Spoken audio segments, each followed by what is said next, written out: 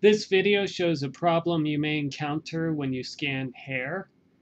You can see these two 3D scans are lined up properly, but the hair that is near the ear does not match.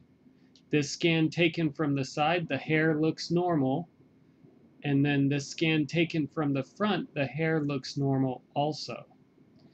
But when you combine both scans, the hair doesn't line up properly. It appears that the scan from the front, because of infrared shadows and the angle of the scan, is actually distorting the image. So that would be the one that I need to trim off to get the proper hair.